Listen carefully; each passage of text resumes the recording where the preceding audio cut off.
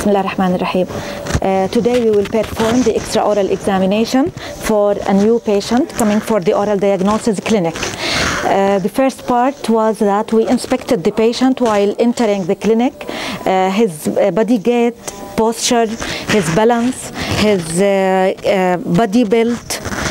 He is fine, he is nourished. The color of the skin of the face is normal. He was balanced. Everything was within normal limits. And then we observed the nails already, but we will look again at the nails. The nails color is pinkish, slightly bluish, but because his hands are cold. Okay, pressure, and then we release the pressure, the pink color will come back again. So it's normal. Can I see your nails, please? The nails, the form is normal also. They are smooth, no pitting, no ridging, no dysplasia. The structure is normal, the concavity is normal, and the convexity of the nails, everything is normal. The skin of the hands, general look at the skin of the hands will show that the skin is within normal limits. I cannot see any skin, any obvious skin lesion. Then we move to the examination of the head and neck. Looking at the head form and shape is within normal limits. There is no obvious difference or change in the skull shape, no changes in the structure obviously seen. After looking at the general appearance of the head, we look at the eyes. And can you put your head back, please? We look at the eyes. There is no obvious variation from normal, like increase the distance between the eye pupils. They are within normal limits. And in another record, we will demonstrate the cranial nerve function and examination. I can see that the movement of the eye is within normal limits. Can you follow my finger here?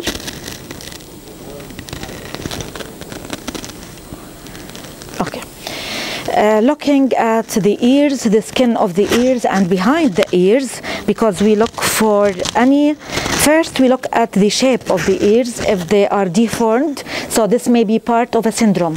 And if there is any lesion like basal cell carcinoma or squamous cell carcinoma in the elderly people who are sun exposed, or if there is any other skin lesions. This is one ear, let me see the other, okay, and the other. So both are fine. Now we examine the eyes, the sclera and the conjunctiva. The sclera is slightly reddish, so we ask the patient if you have allergy, if you did not sleep well last night, if you have any disease in your eyes that you are following your doctor, or you are visiting. No? No. Okay, they are normally like this? Okay, then we look at the conjunctiva itself, and it should be pale pink. It's not white, not red, but I see it now. It is dark pink. So I think there is some kind of allergy going on with the conjunctiva of this patient, and I think he might need to visit a physician just to check for the reason for that and the appropriate treatment. Okay, now the skin of the face. Looking at the skin of the face, do we see lesions, scars, acne, any laceration, ulceration, any swelling? I can see some acne here, another acne here, so I will write down in the form mild acne. Why it is important to write all the findings on the skin? Because the lymph node examination might correlate with the findings. We might find reactive lymph nodes reactive to the acne or the other lesions present on the skin. So I look at the skin of the face, the skin of the neck, the skin of the ears. Okay, the symmetry of the face. Now for the symmetry, I need to go either directly in front of the patient or I go behind the patient. So on the dental chair, we cannot stand directly in front of the patient. We have to go behind the patient. Okay, and we lower the dental chair. Now I put an imaginary line in the midline of the face.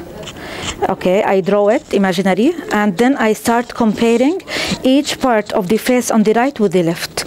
I look frontal with the frontal, eyebrow with eyebrow, cheek with cheek, zygomatic bone with zygomatic bone, angle of the mandible with the other one. So every single part of the right side is compared with the left side.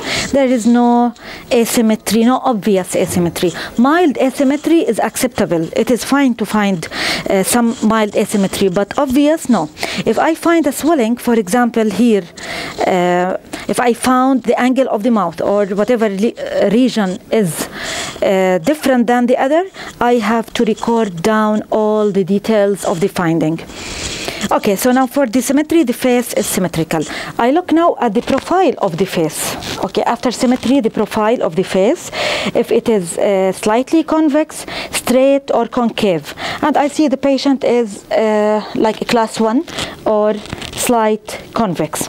I look at the lips, if the lips are competent or incompetent or potentially competent. This is important because for patients who have incompetent lips, this means that there's mouth breathing or there is continuous dryness of the gingiva, which will lead to increased inflammation of the gingiva or abnormal excessive inflammatory response from the gingiva to the plaque because of the excessive dryness. So now the patient is having symmetrical face, class 1 profile, and competent lips.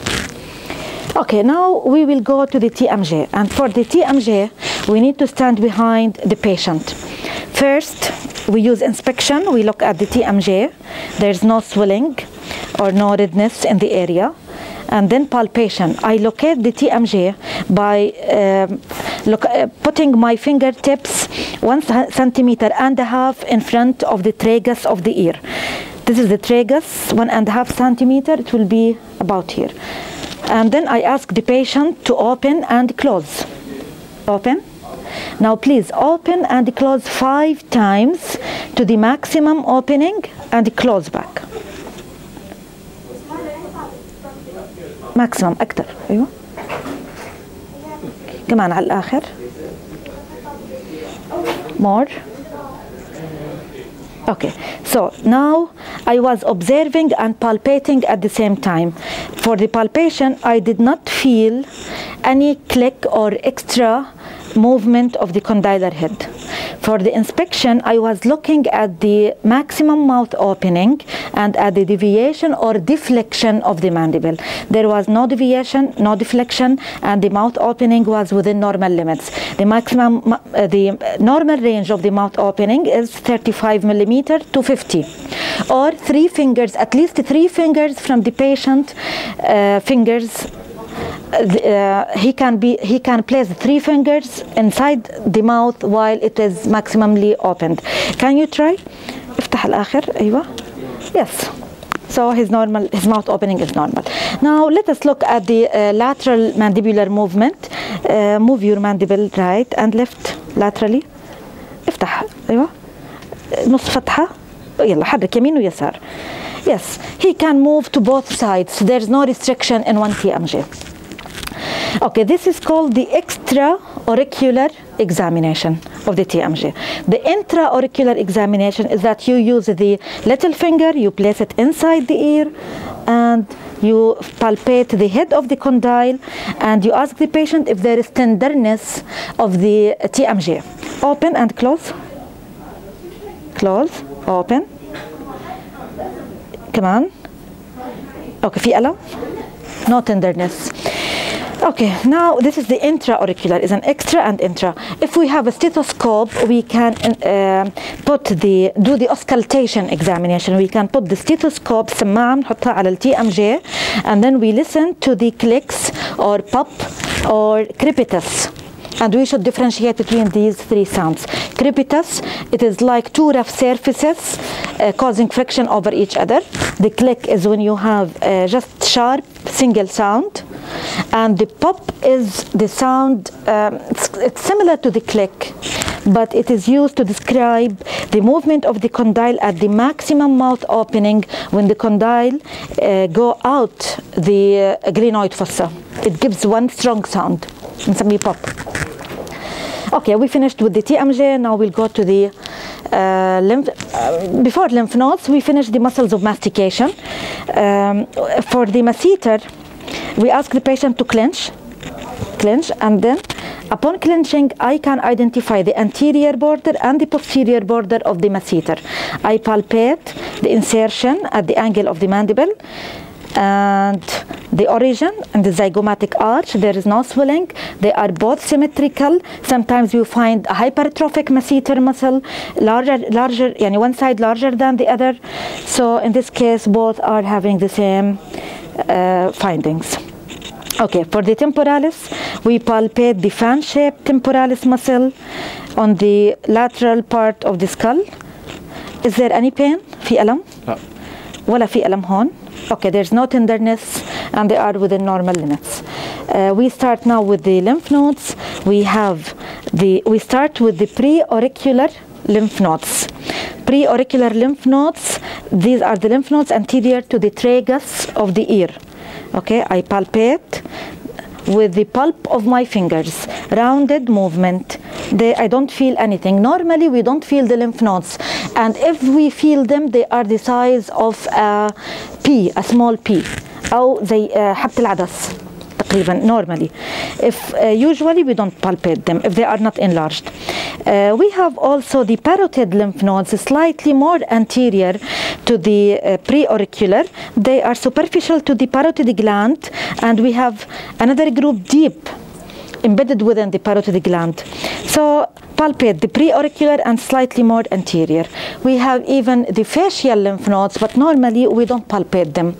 They are the infraorbital and the buccal and the supramandibular. They are not palpable usually, and we don't palpate. So start with preauricular lymph nodes, parotid lymph nodes, then go to the post-auricular lymph nodes. They are also called the mastoid lymph nodes, and if there is any tenderness over the mastoid process, في ألم هون, okay, and then go to the occipital lymph nodes in the midline of the skull. Posteriorly, you go to the bulge of the skull here. It is just below it. They are in the midline. There is nothing palpable. Okay, now I look at I examine the submental. I ask the patient to sit in the upright position. هيك عدل الجلسة لو سمحت. لا, I ask the patient نزل الchin لتحت. أيوة. إذن upright position and tip the chin slightly toward the chest. I come from behind the patient and palpate, or from in front. Both are okay. I palpate the submental. I don't feel anything. Now I palpate the submandibular of the right side. There are different methods, but one of them that I follow is that I ask the patient to tip his head forward and to the side I am examining. And then with the pulp of my fingers, I take the lymph nodes and palpate them against the inferior border of the mandible, meaning I put the lymph nodes between the pulp of my fingers and the bone and the mandible. Here, they are not palpable. Submandibular lymph nodes are 3 to 6 lymph nodes usually, and in our patient they are not palpable. In the other side, the same way. I take his head to the other side, I palpate the submandibular lymph nodes, not palpable. Now the cervical lymph nodes, I keep the sternocleidomastoid muscle relaxed by asking the patient to keep looking forward. And then I palpate the superficial lymph nodes with my fingers following the sternocleidomastoid muscle. These are the superficial lymph nodes of both sides. The superficial lymph nodes. Now I ask the patient to look at the opposite, to the left or to the right. Now he's looking to the left. I am examining the deep cervical lymph nodes. The deep cervical, they are either behind the sternocleidomastoid or in front of the sternocleidomastoid. So with the fingers, I palpate all the way. You can use this way. You can, okay, the other side, please. Nothing is palpable. And at the end, we examine the supraclavicular lymph nodes. The supraclavicular lymph nodes drains the GI tract. If they are enlarged, we need, if they are enlarged, we need to consider the GI tract. clavicular lymph nodes, supraclavicular lymph nodes here and there. They are not palpable. Okay, now the glands. We look at the thyroid gland. I go to the sternal notch.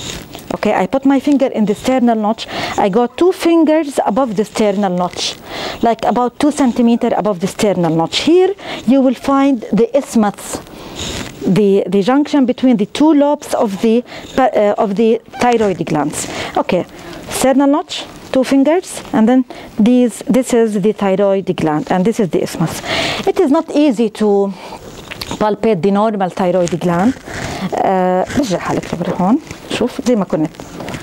Okay, it is not easy to find it if it is not enlarged or not having asymmetry. In the case of our patient, it is not, and there's no asymmetry, and there's no hyperplasia. There are different ways. Either you just palpate the midline on both sides of the midline. We ask the patient to swallow. Again, the thyroid gland will move while swallowing.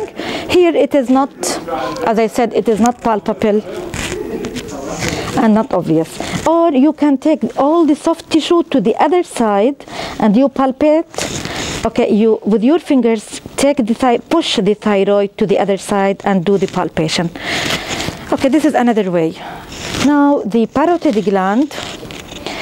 Usually the parotid gland is not. Again, you cannot define it clearly by palpation, except if you have parotid gland enlargement. In the case of parotid gland enlargement, you will see asymmetry, and you will see that the lobe of the ear is elevated. If the tail of parotid is enlarged, you'll see this earlobe is elevated. So compare both sides, looking for symmetry, for swelling, and look at the earlobe if it is enlarged or not. Now for the submandibular salivary glands, usually they are palpated while you palpate the submandibular lymph nodes. If you find or you feel any enlargement or hardness while palpating the submandibular area, we need to do more examination. When we do the intraoral examination, we will examine the submandibular lymph nodes manually, from outside and from inside together. We will do that in the demo, the other demo. Okay, and by this we finished the extraoral examination. Thank you, Muhammad.